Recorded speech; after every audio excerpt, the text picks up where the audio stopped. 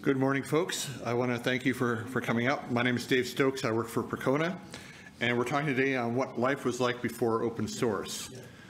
Last year, I was at a conference similar to this, and someone asked me why I was so upset because a company was changing their license on their software, and that was kind of the genesis of this talk. Now, this is a review of some history, and history is always open to interpretation. By the way, this is Peter Farkas of FerretDB, who I'll be mentioning later.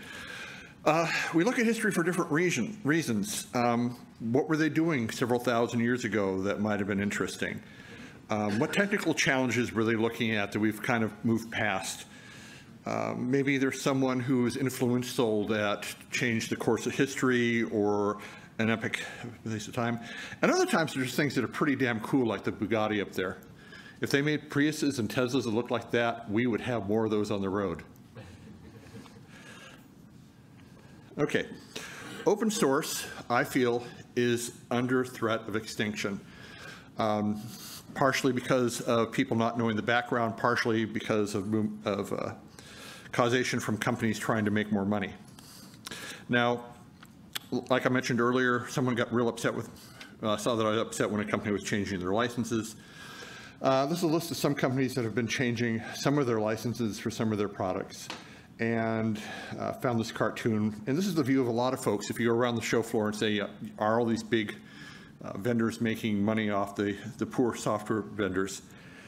Yes and no. Could they do more? You'll see what my answer is to that in a little bit later. So some people say, well, why are you giving this talk about open source being under threat? Doesn't everyone who has a piece of software have the ability to, shouldn't they have the ability to take money off it? You know, you can be like a Jeff or a Mark or even a Larry. You know, shouldn't everyone have their yacht? And actually in here, I think everyone should have their own yacht. My family has a history tugboat, so I would love that. And yeah, people do have a right to cash in. The only trouble right now is a lot of folks who have been around for less than 35 years on this earth don't really realize what they're missing, what life was like before open source. I like to tell newbies that this is what we actually looked like in the 1980s. We were all ripped and walking around in bathing suits all the time. No, this was actually an advert. If you weren't around then, you have no idea what the noise of the air handlers and the equipment, the backup drive squeaking, and just a mess. You probably couldn't spend time in a real computer room back then in a bathing suit for more than about 3 minutes before getting something frostbitten. And by the way, this is one computer. This is probably a more typical representation of what a computer room looked like. Once again, if you had a company that had a computer, it looked like this. Now, back before open source, computers were usually physically big. Your company might have had a computer. If you're a real Fortune 100 company, you might have had a handful of computers. And then mini computers came along, and they were generally the size, like this Kremenko here, of a modern microwave, or maybe a little bit bigger, size of a refrigerator. And they generally had something called CP/M or DOS. They were handy. They had their own functionality, but they were very expensive. Like I said, your company had one computer, that's all they can afford. And then these little personal computers came out, Commodore PETs, TRS-80s, and eventually some of the Apple II line. And you can see business folks didn't take this particularly seriously because your backup was on a cassette tape. As you can see, this keyboard is not going to be conductive to programming all day. They're kind of seen like a hobbyist toy type device. If you were in a real serious environment and you had a disk drive, that's probably a 5 gig disk drive that the guy is pointing to there, that was a real computer. And your big concerns if you're trying to share data with someone else is the format. Was it an ASCII or heptadic? And which end of the byte did they start numbering from, the left or the right? And you really couldn't share a whole lot of data because things didn't really interoperate very well. And back then you had one choice. That was it, one choice. You bought everything from one vendor. Didn't matter who your vendor was. You bought hardware, software, training, support. You bought everything from them. There were limited third-party options for education, hardware support, software support. Believe me, if you plugged in a Fujitsu drive that you bought from Fujitsu into your IBM or your CDC or something like that, it could violate your support contract and suddenly you have no way of maintaining your machine. It was kind of a crazy time. If you wanted source code, you're either told to take a hike or be able to fork over a lot of money. And your operating system did not include things that we take for granted today. If you wanted a compiler, Fortran, COBOL, RPG, Algol, Ada, whatever, that was an extra add-on that you had to pay for. Underline the pay in your mind, because you paid a lot.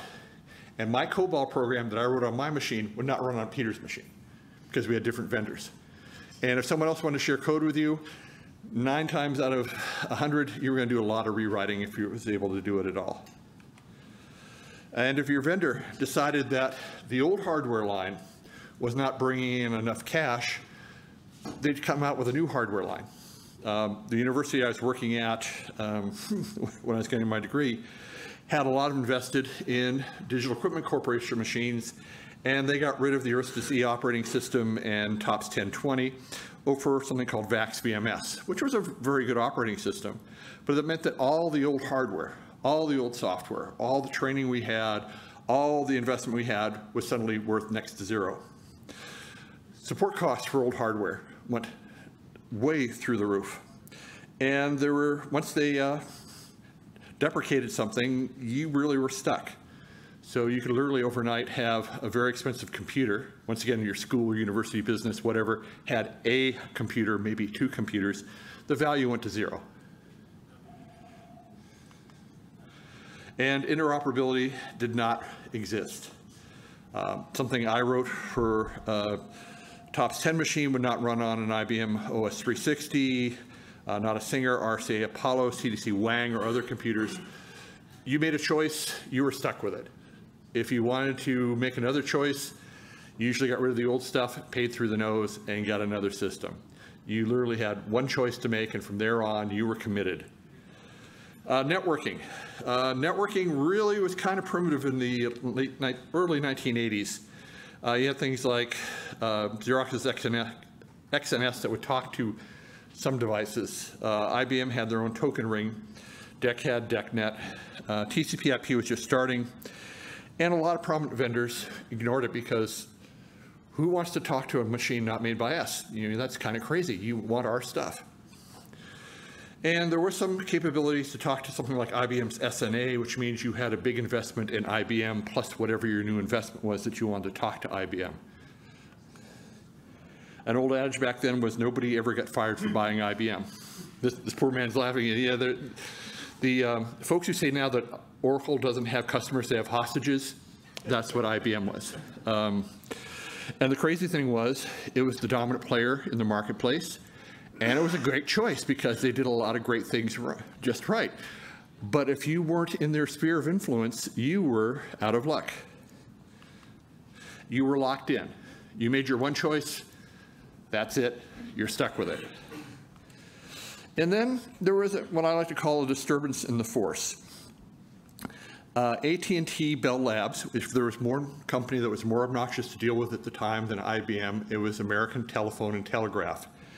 They had a government-regulated monopoly. One of their things about running the phone system, especially in the US, was they needed to print something called a phone book. You didn't have one of these. If you wanted to look up somebody's number, you went to this book, printed on thin paper, and you looked up the name of the business and got their phone number. Now, as weird as that sounds, printing that phone book was a big business for AT&T. And they used an operating system called Multics, which was very expensive, very proprietary, and even AT&T said, we spend enough money on Multics, you guys in the computer lab, do something else. So, feeling emasculated, they decided to come up with their own operating system that they called Unix, which was a pun on being castrated.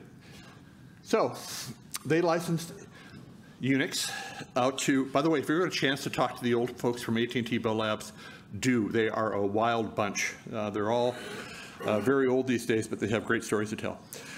So AT&T has this operating system, and it has some really neat stuff into it, and the universities start begging for it. So AT&T licenses it as a trade secret. By the way, if you license this software, and I did at the time, you had a multi-page legal contract that your lawyers would just look at and say, oh God, you are giving away the store to this. But you got a copy of it. And one of the folks they gave it to, or licensed it to, was University of California, Berkeley, which became the Berkeley distribution of Unix. They also licensed it to other folks, and you really didn't get the source code. In most cases.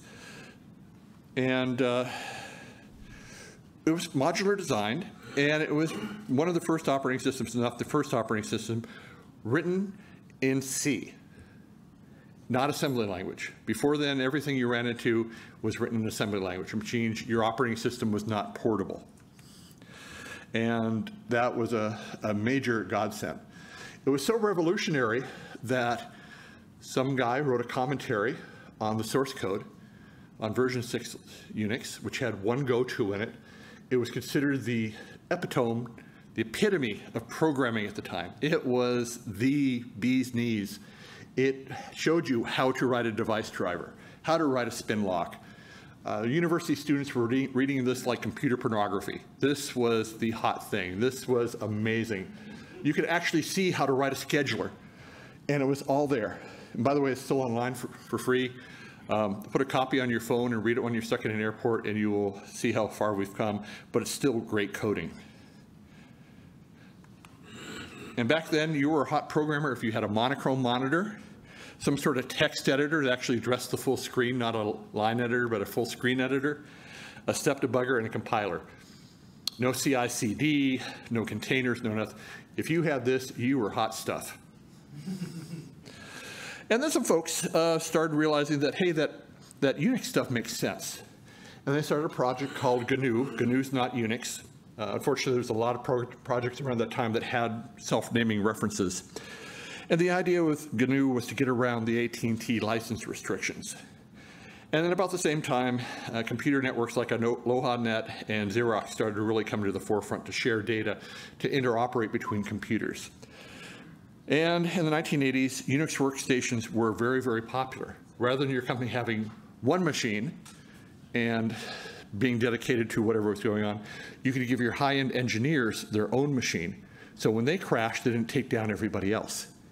It was also handy because it was allowed them to work independently of each other, not step on each other's toes, and they were the hot setup for doing stuff like CAD/CAM design.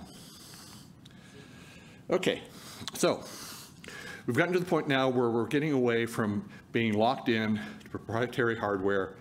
We now have some opportunities, and we have an operating system. So the beginnings of open source is out there with the GNU project. And about the same time, devices like this started showing up.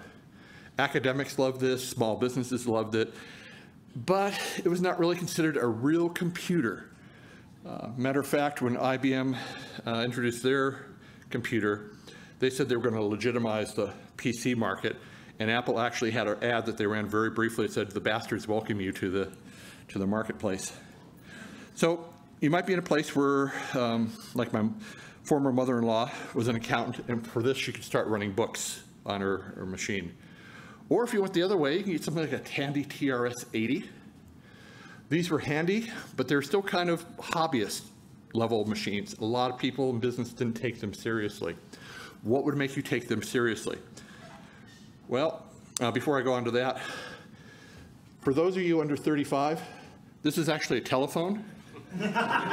It stores no photos, no music.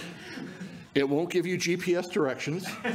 And you actually plugged it into a thing called a modulator, demodulator, or modem. And at 300 baud, you could call into someone else's computer and work on something called a bulletin board system and share messages and maybe relay email. This was early 1980s. This was the hot setup. About this time, IBM realized that the Apple PC was doing okay, other PCs were doing okay, and a man named William Lowe decided that they wanted to have their own PC. So what do? You buy Atari, right? Except Atari doesn't want to be bought. So he decides that we're going to make a machine called the IBM PC, and we're going to use off-the-shelf hardware. And this is where I call it the IBM mistake. There was also a period in the 1980s right after this where if you were in a Fortune 1000 company and your business wanted to do business better, they would hire IBM senior VPs and VPs to come run your business. And then you found out that they really didn't know what they were doing at IBM, let alone at your business. So suddenly we have a machine that's off-the-shelf hardware. Great idea, right? Well, IBM likes monopolies, and suddenly they realize that, gee, Dell, Hewlett-Packard, all these other things can buy the same parts as we buy, put their label on there, and they're in the same business as IBM, and sometimes they're doing better. Now, the hot thing here, once again, was spreadsheets. You had accountants that suddenly could run books on their own machine. They could do what-if games. You know, what if we increase revenue 20% or taxes go up 2%? Do all these what-ifs. Wonderful, great idea. The other thing that happened about this time is businesses were buying these like mad for everybody to put on their desk because you didn't want them on the big mainframe. You wanted them to do it all on their own desk. So what happened, ironically, was that if you had an IBM PC at home and you had one at work, you'd make a copy of a disk, and you'd sneaker net it to someone else's machine or take it home. And suddenly you can run VisiCalc and WordPerfect in the office and at home. You had a computer of your own, you had all this stuff, and true, it was run mostly on pirated software, but it was a great idea because suddenly computers were ubiquitous and cheap. And unfortunately, it came with something called Windows. Less said about that, the better. And about this time, I love this picture. I honestly think at this show, this man's rear end should be chapped from all of us kissing it because he's done a major thing for us. By the way, I found this picture by accident. I typed in St. Linus Torvalds and this came up. I don't know who did this, but hats off to them. I don't even know if Linus knows about that. So back then, Unix is just kind of getting going, and there was an academic named Tannenbaum who, to get around AT&T licensing, was writing his own version of a Unix-like operating system called Minix. And one day, this guy named Linus Benedict Torvalds, how many knew his middle name before today? A couple of us. He writes that, hey, I have something that's like Minix. It doesn't have any Minix source code. I'm running the GNU C compiler and a bash shell on it, and it's really not anything big. It's free of any Minix code. It is multi-threaded. It is not portable, and probably never support anything other than AT hard disks. Thank God for John Mad Dog Hall. He was walking around yesterday. He's another person that we need to thank. He heard about Linux and decided, I'm going to send him a DEC Alpha. DEC Alpha was a very hot PC. It was a 64-bit RISC machine. It smoked everything out there. Unfortunately, DEC wanted to sell it with DOS or MS-DOS 3.1, which was like putting a huge governor on the engine of your car. But between Linus and Mad Dog, suddenly we had a portable operating system. Now, free is normally defined as either free beer or free speech. Unfortunately, free still has costs. And usually in the Linux world, we're talking liberty, not price. But there's still prices to be paid, even if something like the Linux operating system is free. Opportunity cost, maintenance cost, administration cost. The one thing we never really cover is sanity costs. Those of you who still support other operating systems know how crazy it is sometimes. And Linux is just so freeform and adaptive and moving on. So thank God we have Linux. Now, if you've never seen the Four GNU Freedoms, I use this as the idea of a social contract.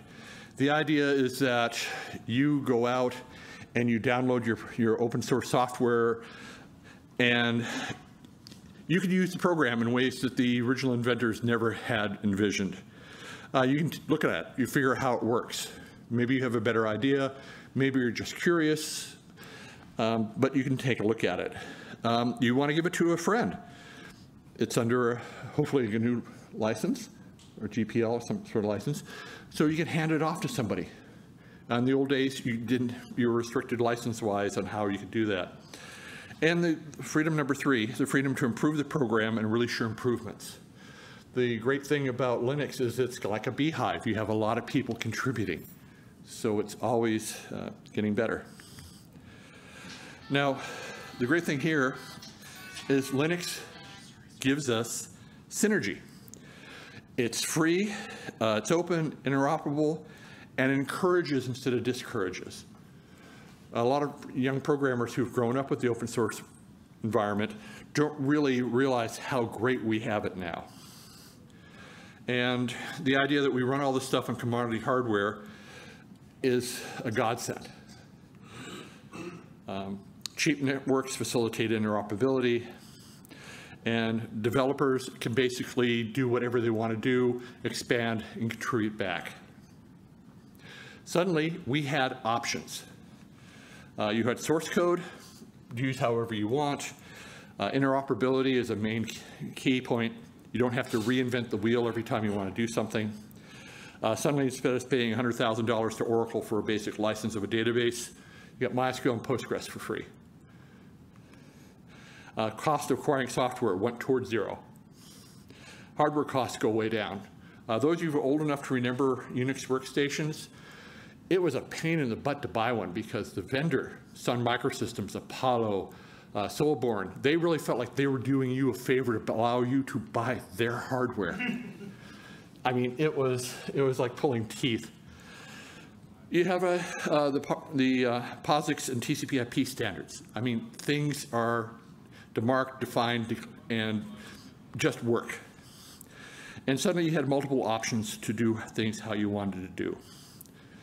Now, by 2017, 78% of all companies were using free and open source software. I don't know about you folks who are from the old days, but the idea of RPMs and DEBs managing packages rather than having to play with make files, major revelation. Now, you can customize things as you need at your choice, and the GNU and similar licenses protect your intellectual property to a certain extent. And if you had the idea of something better, you could fork it. And then comes the greed. 2013, I'm working for Oracle MySQL, and a friend of mine who's running MaxDB from MariaDB said, I'm suddenly cut off. My software that I want to use, the next release, has something called a BSL license on there. I either pay to use it, and then after a couple of years, it becomes free. And how many people running software that's a couple of years old on a regular basis on their computers? Anyway, this person was rather upset, and I was able to talk them off the ledge.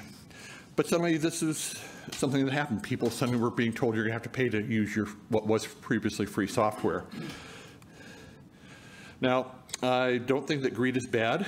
I'm kind of from the Thomas Sowell School of Economics, where people get motivated to do stuff by greed.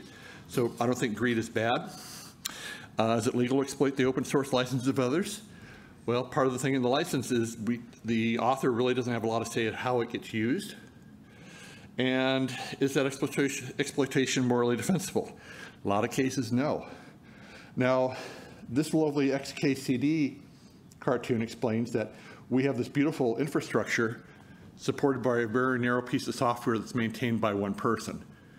This is something in the open source world we need to address because we have a lot of these little pillars. And how do we make sure that person doesn't get swamped? So, license change. Are you forked? Well, you have choices. The first one is go along with the change and pay.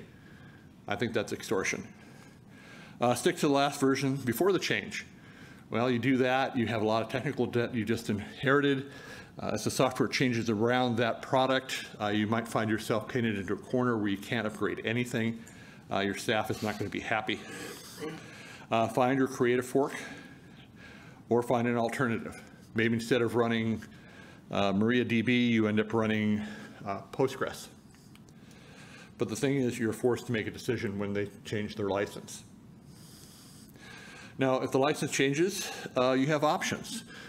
For those who are going to be around tomorrow, we have a Valkey Day. 6 months ago, there was no Valkey. Redis changes their license. People fork the code. They're improving it, and literally in 6 months, we've gone from 0 to 100 miles an hour with a very fast in-memory data store. Terraform. A lot of folks I know love Terraform, but that got its license changed, and there's now Open Tofu. And an interesting project that Peter's company here does, it's the Mongo database project, or protocol, on top of Postgres. Now, if you love the protocol, but love Postgres too, that's another option for you. It doesn't have 100% of the features of Mongo right now. Give Peter another couple weeks. But it's another option for you. That's one of the great things of the open source community. We have options. Now, do the big exploiters contribute enough? Anyone from AWS in here? Okay, might piss you off here. Now, we need to encourage projects to stick with their open source software licenses. You know, we need to go to the sponsors of shows like this and say, hey, thank you for being open source. Thank you for supporting the open source community. Thank you for supporting the Linux Foundation. We need to call out those who do not. The folks who change their license need to be told, hey, we do not like that. Sometimes there's some VCs only. Now, open source is not a business model. Open source is a development methodology, and a lot of people forget that. A lot of computer programmers are great at computer programming, but they have no business sense, and they can't write a business plan to save themselves. And the open source model is not a suicide pact. If you're running a small project, get some advice on how to keep your business going. You do not need to run yourself into the ground trying to stay pristine in this world. Also, we need a way to support small projects. Remember that XKCD cartoon. I'd like to see some sort of, I know their projects this way, an endowment set up for upkeep of some of these minor projects, set up something with universities, maybe apprenticeship programs, where these universities take over certain projects maintenance, teach kids how to run GitHub, and work on real programs to keep it going, put it part of the ongoing efforts for education. Now, the big cloud vendors will come back and tell you that they're spending a lot of time and money on open source. Well, that's true. In 2023, Alphabet said they're spending 10%, roughly 10% of Alphabet's full-time workforce actively contributed to open source projects. That's admirable. Over the past 5 years, Google's released more than 7,000 open source elements. Their definition of elements is kind of a little weak to me, but you know, they are doing something. And AWS announced $10 million funding over 3 years to the OSSF and pledged $3 million in cloud credits to Cloud Native Foundation. Well, for you and I in this room, $13 million is a lot of money. But in context, by the way, this isn't the first Jeff Bezos yacht I showed you earlier in the production. This is his new one. That $13 million they're dropping off in the open source bucket would probably pay for 3 months of keeping his yacht going. But it's okay, because Jeff earns $25 million every 3 hours, so. Also, for those of you unaware, he just bought a new Gulfstream G700, $80 million. So that $13 million, great. Does he need to do more? Yes. Brag warning, I work for a company called Percona, and we are very much into open source. We have our own ports of MySQL, Postgres, and Mongo, keeping the original licenses alive and the spirit alive, but we add features that come in the community editions for free. Our monitoring software is free. Our new DBAS software we just announced yesterday is free. Our business model is we make money off support and consulting. So there are some companies out there, and I do like to brag about Percona doing things the right way. I don't know how many of you read the Register. It's an interesting thing. Now, many years ago, you used to be able to read Stack Overflow or Slashdot and get good news of what's going on. Unfortunately, those have come 180 degrees from being reliable. The Register has some very interesting commentary on stories. This one I'd like to point out to you. It's the first line up there, the GPL fundamentally understands that not sharing is stealing.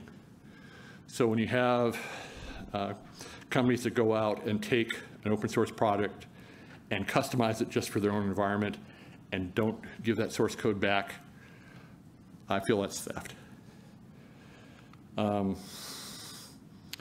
This commentary on an article on CockroachDB and their changes, the line, personally, rather than blaming the GPL permissive licenses, CockroachDB or HashiCorps, I tend to blame all the big cloud vendors that are too stingy to give anything back to the original developers. Somehow we need to come up with a way that if you are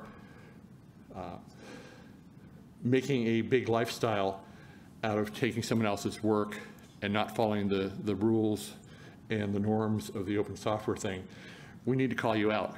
We need to tell you need to pay more, you need to do more. By the way, a lot of times you'll run into someone and say, okay, open source software, what is it good for? And what's really interesting to me is last week this story came out from the Harvard Business School on the value of open source software. Now, if we had to reinvent the wheel every time, every year, it would cost between $2.6 and $13.2 trillion. That is a huge amount.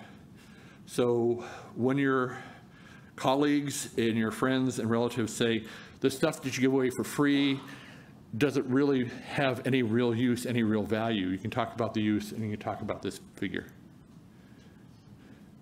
And with that, let's go to questions and hopefully answers. If you do have a question, I'm supposed to record here so that future generations can figure out what we were doing here today. Once again, I'd like to introduce Peter Farkas from FerretDB. Ferret's been around for what, 2 years now? Yeah. 2 years. And they're an example. Not me, myself. Yeah. FerretDB. Yeah, just FerretDB. So this is an example of a company that saw a need and took advantage of it. So anyone have any questions, comments, concerns? I know this is a rough time. Last day of a show right before lunch and you okay. Anything from anybody or? Oops, let's run this out.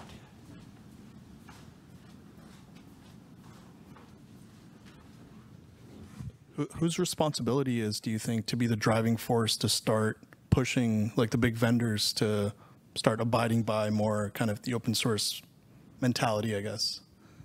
Like who would be the shepherd, I guess? All of us. Yeah, all of us would be the shepherd. Also, I hate to say it, but the Linux Foundation is probably the best positioned to do that. I don't know if they want to do that, but we need something like that to do advocacy of asking these bigger vendors for more money and figuring out how do we support these low-end developers. Feel free to disagree if you think, oh, we should just have IBM do this thing.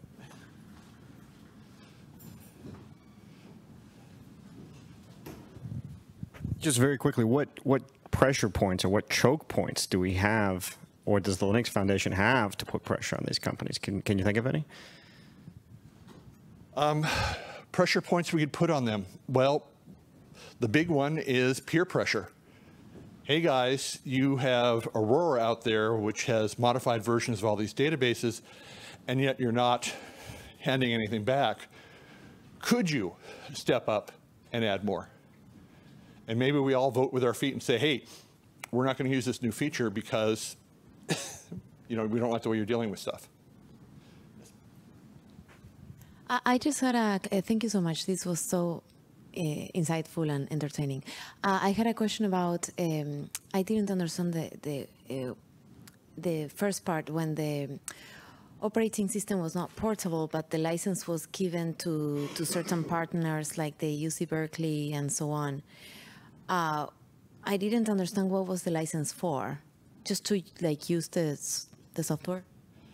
Yeah, originally an operating system from an IBM or Control Data or something like that ran only on their hardware, and the restriction on the license was you are licensed to use it on this serial number CPU That's it. Yes, tightly coupled. And then AT&T had this operating system that's written in C that you could actually share, ran on PDP-4 or PDP-6s, PDP-10s, a couple of other machines out there. And they decided to make the license for the software to the group. It was UC Berkeley, Sun Microsystems, or something like that. So the idea is that suddenly it's not coupled directly to the hardware, it's kind of a more general license. Okay. Does that answer? Yeah. And I have a quick follow-up. And the manual that you shared, the commentary on that software, was that pirated? Was it like photocopied, or was it allowed like as a publication? Lyon's commentary on Unix, as far as I know, his university, which was somewhere in England, had a license. Australia. I'm sorry to insult him. The idea was that he was actually commenting on the code. He wasn't selling the code. He was just making comments on the code. Kind of got bypassed some of the legalese, but I don't know the full details, but that's how they. Yes, sir. When talking about the peer pressure, what is your personal opinion about when does the paradigm in the society changes to widely accept and support the open source paradigm? In a lot of companies, open source is widely respected. It's the way to do things. One of the problems we have with the big cloud vendors is 10 years ago, you wanted to buy a new disk drive. You went to finance, filled out the paperwork, got 3 quotes from 3 different vendors, put them back in, waited 6 months for the next capital budget to come through, and then on the loading dock would show up a box of your new disk drive. Today, you want more disk space? Click a button. It's become too easy to just go from 0 to 100 like that. I don't know if we can press back on the cloud vendor saying, go back and do more good open source community type stuff. Yes, sir. From what I've seen, I don't think companies do open source because they believe in it or anything like that, or because they like contributing, but rather because it's cheaper for them to just get the feature and not have to pay for maintenance, security, and all of that. So they don't really do open source. They just add features and don't care about what happens with them after that, I would say. It's like who buys a car for the seatbelts? Everyone has a seatbelt in their car. It just kind of comes along for the ride. So there's a lot of that out there.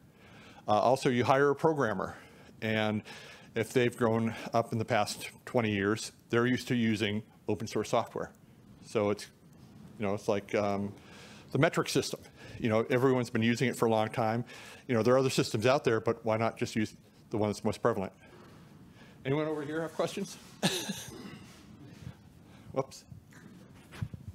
Perhaps just an observation, there's a limit to how much we can rely on some organization like the Linux Foundation because there's a fundamental conflict of interest because they are funded by those companies that we would like to see change. Ironically, a couple weeks ago in the US, a commentator was mentioning at a big political convention that all these politicians are saying, yeah, we're going to go after these big corporations, that they all bought the sky booths around the arena where they're having the show. So, okay, someone back here. Okay. Thanks.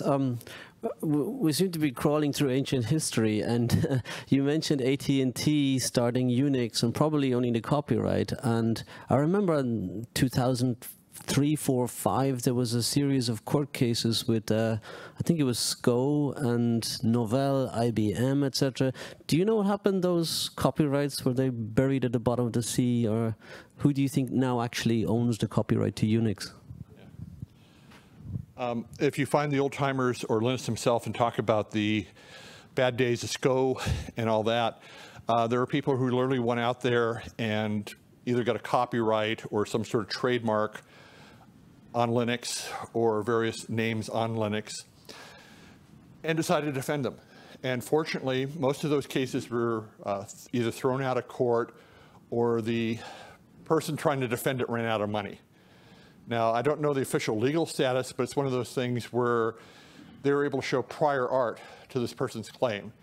You know, oh, you claim you invented the car, but there's 5,000 of them in the parking lot, and you claim you started it on Tuesday, and I know at least one of the cars out there was made on Monday. So that's the type of crazy stuff that happened. Oh, way back there.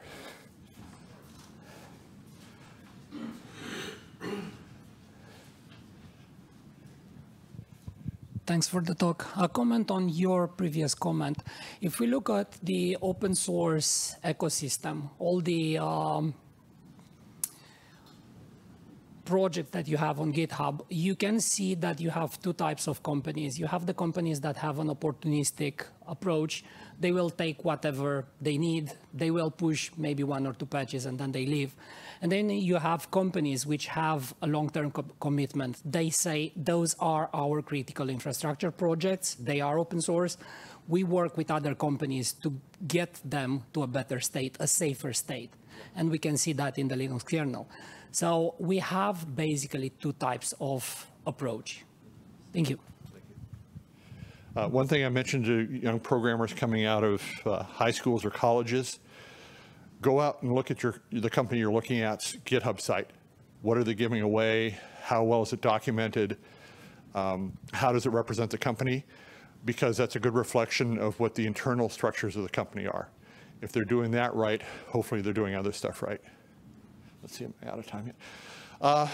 One last question, if anyone. You guys are so quiet. How would you approach an argument with a company to maybe make an advancement or a convincing argument to like, okay, make a patch to open source when the basic argument usually is, okay, we don't want to support someone else because we have a business model that is doing their thing proprietarily. So why should we do it? We don't want to support random people. Yeah. Well, one argument is that if we get them doing it our way, they'll forget about the other ways, and therefore they'll know it's our way, and that will go there. The other thing, you talk about the bigger collective, the bigger community as a whole, saying, hey, we want to be part of this. We want to be known as being a contributor. And that argument usually works fairly well. So, well, if you have any more comments, questions, or that, and you're just kind of shy, please come down to the Percona booth. And I want to thank you all for coming out today, and I hope you have a great show.